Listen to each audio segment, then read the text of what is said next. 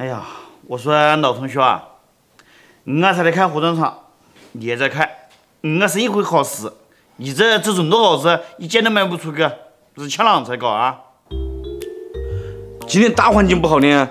哼，你去年行情不行，这怪我啊，这怪你。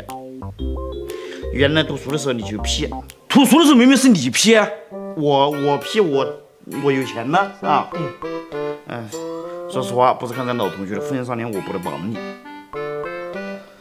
求说你能帮我个么家好不好？你这袄子我都买了。真的啊？你个收废品的吗？你哪个来的钱啊？哎呀，本来呢想以一个普通人的身份与你相处，但是实力不允许。两件，自己打开看。老公，跟工人打电话，叫他们回来上班。好的，老同学，你撮好了啊。那个再给我走一晚点。没得问题。哎呀，这就是有钱的是鬼推磨呢。乖，我感觉你好冲动啊！我们把钱给了他们呢，这真很好的，好不卖呀！哎呀，我跟你说的，我深思熟虑，考察一个位置，这个地方与用户跟袄子市场一片空白。在哪个？过2天把你带去。我们是不是要花菜的？稳赚不赔。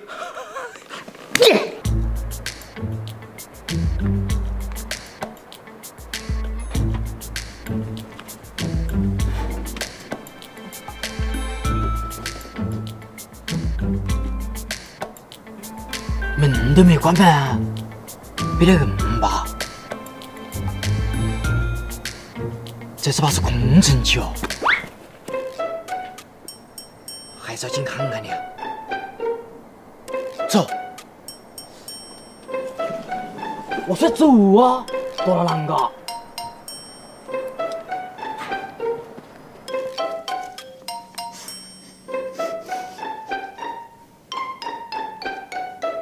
我是说没得人的。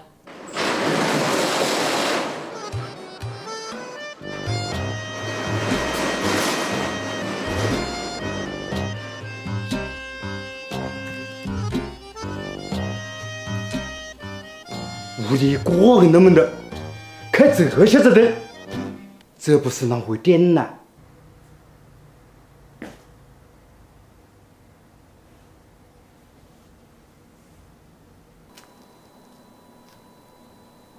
爸，你来看了，这两兄弟啊，还真是一个长得像他大爹，一个长得像他奶奶呢，确实是两兄弟。你不是改的啦，搞正事啊，找钱。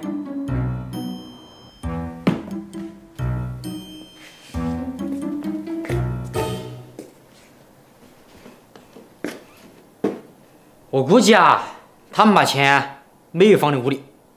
领多少钱？未必他们还背在身上。走。